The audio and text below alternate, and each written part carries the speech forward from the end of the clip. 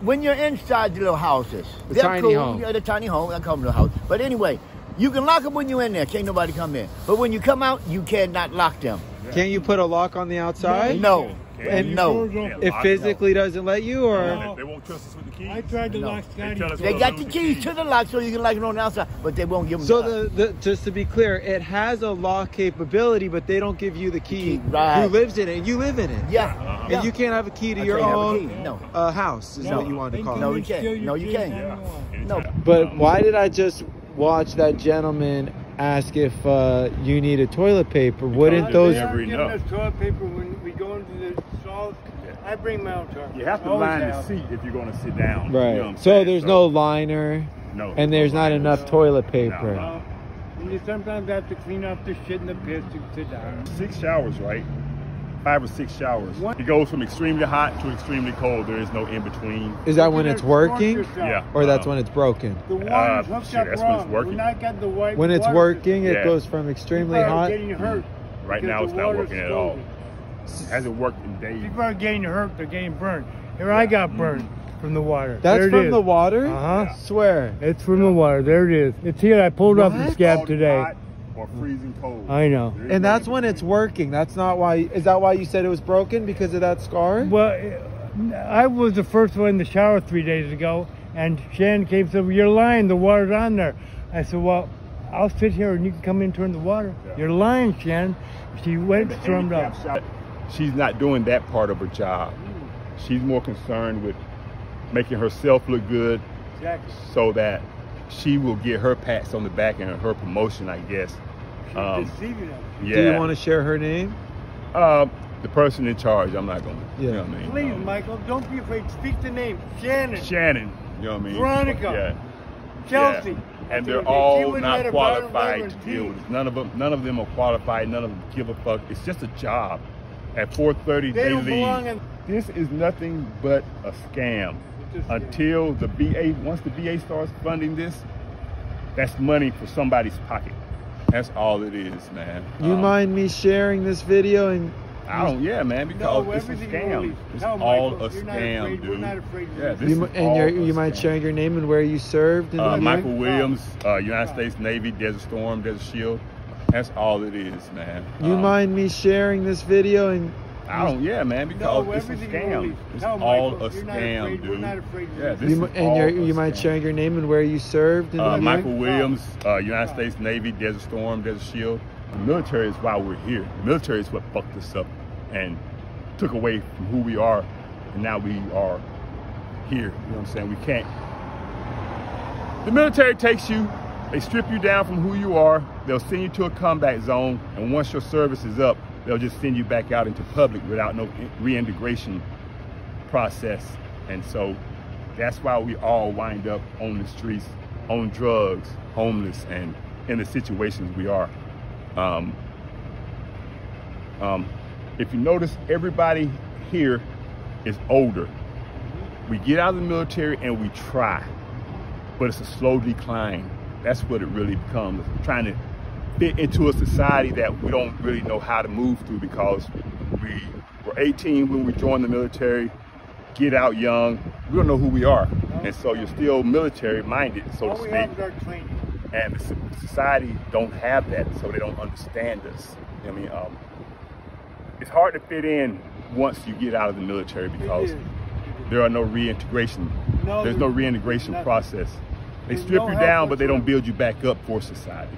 And so that's why the military should be over all of the VAs and Right. handling veterans, because the military knows what they've done to us. They do. The military knows what happened to us. And so the military should be the best equipped to handle us. They You should, know what I mean? they should be helping us better. Yeah, the military, they're done with us. Once our service is We over are with, the military is done with us. So United States they have no wouldn't more be use standing for us. without us veterans. And if I was like your 17-year-old younger brother and I said, hey, I got an idea and I want to sign up for the I military. would say no. No. I have nieces and nephews No, who have tried to sign up for the military. I would not let them, because I just get out. I would not, because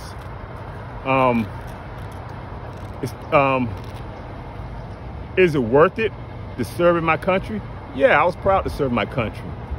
But in hindsight, had I known, I would not ever know who I am.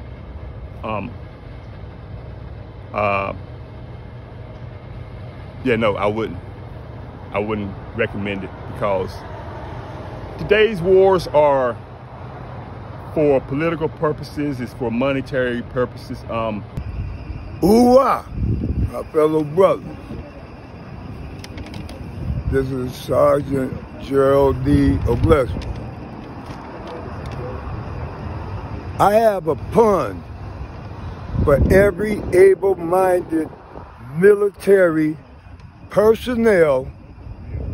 Loan me your ear for 30 seconds and I'll change your life forever. And it goes like this. America, when you called me, I signed up. You gave me a gun. Now that I've come back, you won't give me a spoon or fork. Could you explain that to me? Why I can't have a spoon and fork on a military installation? I mean, that's far-reaching. That's YouTube and Jerry Springer shit. Love you, bro. Woo-ah!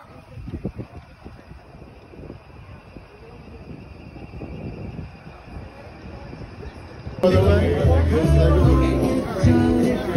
right, hey, I'm from Houston, Texas. How you doing?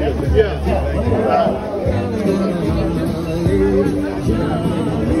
So are the tiny homes a success to you? Are the tiny homes a success, do you find? Yeah, very successful, because we came up with the idea. I mean, I saw the problem here in Veterans Day, and I said, okay, why don't we build more homes? And we got it going. So 25, now we have 25 more homes since Veterans Day. So this is real progress. And I have to say thank you to the federal government, to the state, and to the city, and the local community, Veterans Affairs. Everyone worked together and they made it happen. There was no one there trying to stop us. But shouldn't they be living in like a home, like with a shower and a bathroom? Everything. This is the next step. So this is an interim step. You know, we want to get the people out of the tents so they don't get rained on, and then they have something that's dry, where they can sleep well, and there's quiet and all that stuff. So that was the first step. So we go step by step, you know, make a move forward. Will one step be in buildings? Yeah. Got a little guy down in buildings. Here who wants to say hello. He wants a cupcake too. These are the cupcakes. Oscar. Rick. Honorably discharged United States Marine, fought in 5 wars. Thank you for your service. Yeah. And I'm retired Navy. Got it. Yeah. And Phil, you were just suggesting something, a radio to Rick, if you could explain. Yeah. As it relates towards, there's a lot of theft inside of our compound over here.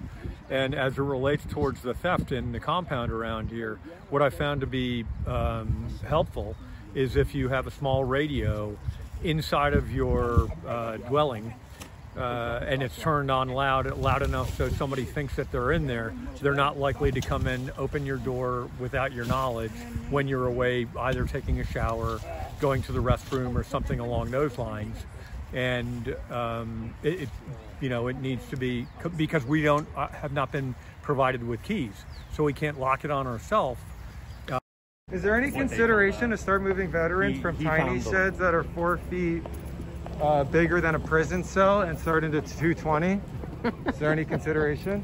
Okay, have a good day. No, honestly. The California state minimum for a prison cell is 60 square feet, and there's running water, a toilet, and a wash basin. Have a good day. What? You're not going to talk to any veterans? No. No? I'm not talking right now. Have a good day. But what about the... Will you be releasing the keys to the tiny home? Is that something that's being considered? That veterans living in the thing you call a home would get a key? So that they don't have to live in it and stay in it to keep it secure, where they would end up dying if they never left? Which, interestingly enough, if you never left your prison cell, you wouldn't die. But in the things you built, you would die. National Soldiers Home, right? Why the fuck are veterans in tents? In tiny sheds? Why the fuck is that the case? How does that make any sense? Tents, tiny sheds, security. In a span of just 32 seconds, the video shows an officer swinging his baton 32 times at a suspect on the ground. One swing for each second. The officer is with the Veterans Affairs VA Police Department. It happened on the grounds of the West L.A. VA. The suspect is believed to be struggling with another person on the pavement.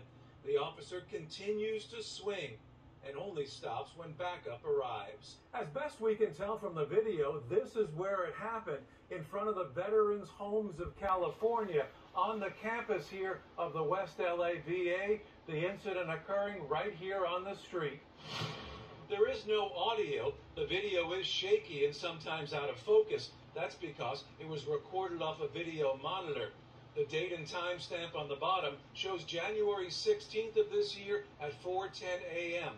We don't know if the suspect was charged or even what led up to this, because the department has told us almost nothing. This whole thing is on the VA, what they call a VA campus. It's not a campus. A campus is a university. You come and you leave. This land was donated in 1888. It's 3 times the size of Disneyland, and it's supposed to be a home for veterans. It used to actually be a home for thousands of veterans until there were some illegal land leases.